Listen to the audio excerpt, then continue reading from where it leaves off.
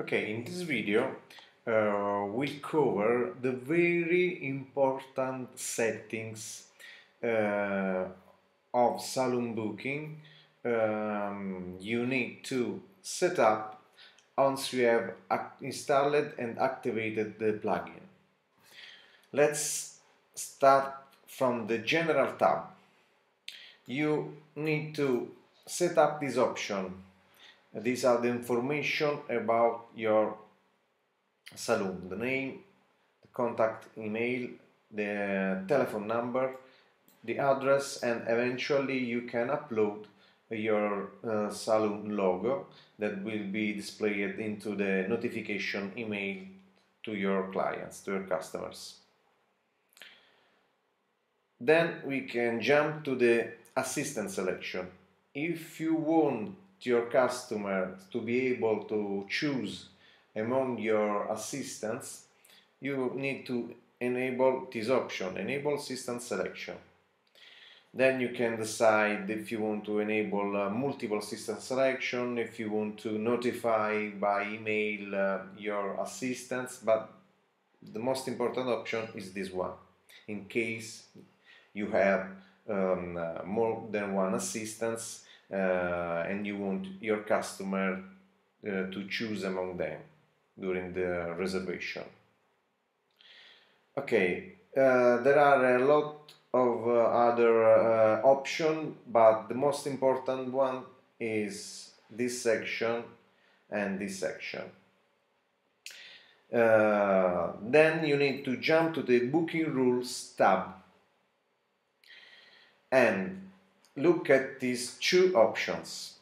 The first one, customer per session. You need to specify how many customers can book the same time slot, and this is depend on how many seats you have in your saloon. If, for example, you have 3 seats, you can attend 3 customers at the same time. Then you need to set this option to 3. Another important option is session average duration that need to be read as a minimum hour fraction. If you have a service that lasts 30 minutes, you need to set this option to 30. You need to think about your shortest service to set this option. Let's say you have different services. Think about the service with the shortest duration, for example 30 minutes, and then set this option accordingly. If, for example, your shortest service lasts 15 minutes, then set to 15. Okay. Then you need to set booking time range, and you need to set these 2 options. And the very important settings is the online booking available days. Let's say your salon is open from Monday to Friday. Okay. The green one are the working days, and it's is working from 8 in the morning and to 20 in the evening. If you have just one shift, you need to repeat the second shift as the first one, 8 to 20. If you have any holiday rules, you can add one, but it's not very important. Update settings. Then jump to this section. Okay, it's very important that you set these options. You define your booking form page, your thank you page, and the page dedicated to your customer personal account, Booking My Account page. You need to set up these three options. Once done, click on Update Settings. Let's jump to the payment section. If you allow your customer to pay online, you need to switch on this option, online payment enabled. If you want your customer to be able to pay at the venue, you can enable pay later option. If you need them to leave an amount, a deposit, you can choose among entire amount or a percentage, or eventually a fixed amount.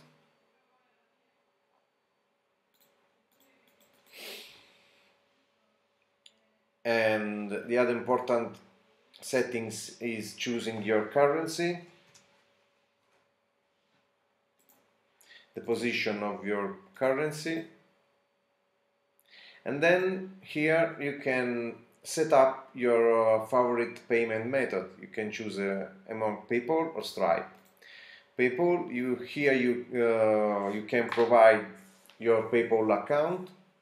Eventually you can enable sandbox for testing purposes. To enable your PayPal account, just select PayPal and provide your email. It's done, it's enough. And click on Update Settings. Sometimes happens that online payments doesn't work because there is an option enable here in the Booking Rule tab, and it's called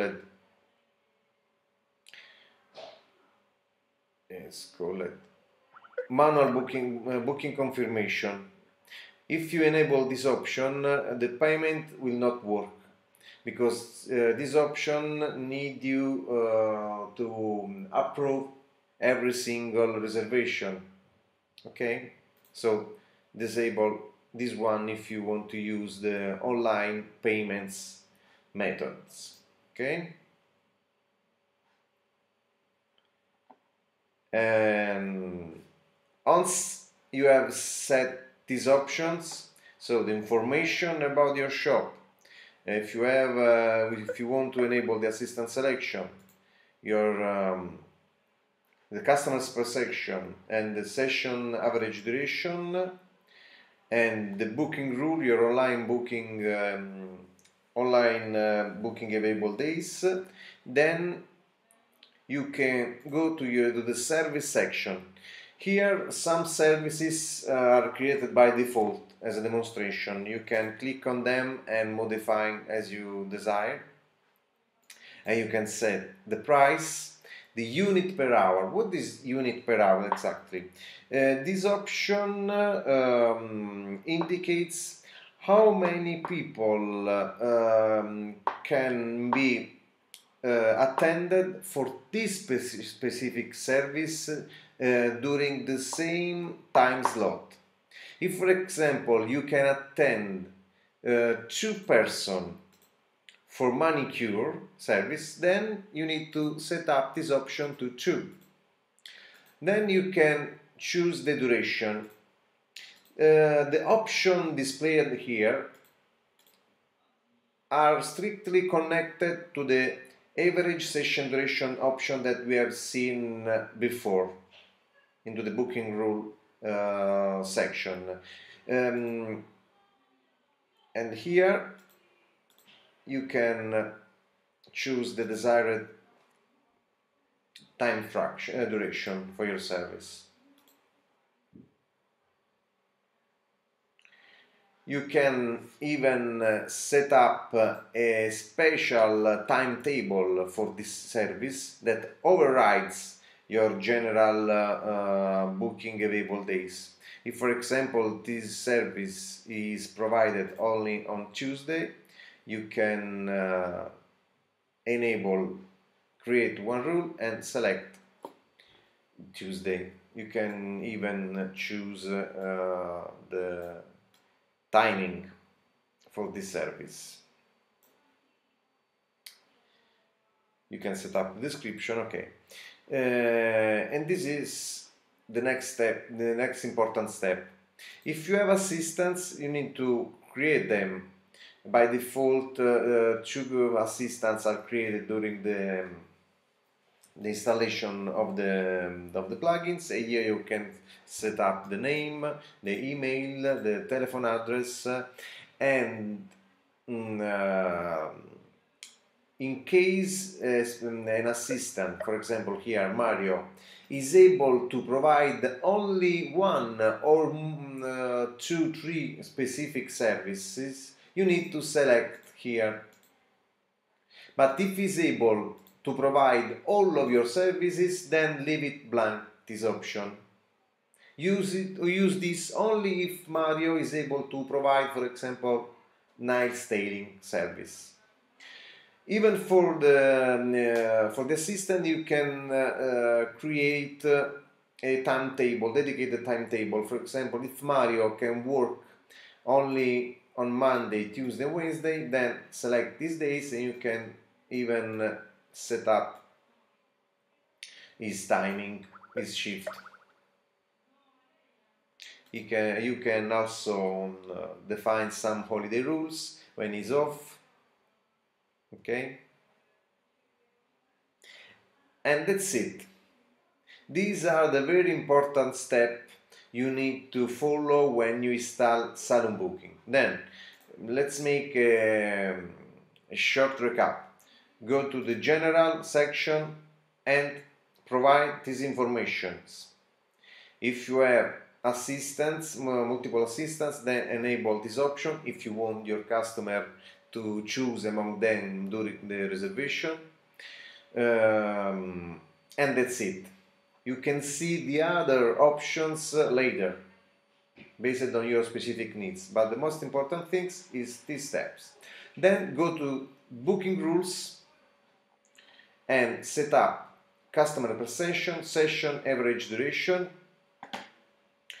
booking time range, and your online booking available days. You can create more than one rule, and for each rules you can specify if it's always enabled or a specific rule is valid only on during a specific time range. If you click on always enabled, see if this option is enabled on, then it means that this rule is always valid. If you switch off this option, then you can specify the date from the date until this rule is valid. Okay, then jump to the section and set up your booking page, your thank you page, and your booking my account page. Once done, go to payments, and if you want to offer online payments, then enable here the online payments. If you want to offer to your customer the possibility to pay once arrived at your salon, you can enable pay later option. Then you can decide the amount of the deposit, of if you require to that your customer pay the entire amount, you can disable the pay deposit and set this option, choose this option, choose your currency position, and the payment method. About PayPal, you don't need to set up any EPN URL on your PayPal account. You don't need it. If you have it, remove it. Just select PayPal and set the email address of your PayPal account. Once done, click on Update Settings. These basic settings allows you to start working with Salon Booking. Obviously, you need to create services and assistants, for sure, as I described before. But these are the basic steps you need to follow to start with Salon Booking. In the next videos we will cover other options and features of Salon Booking. Thank you for your attention.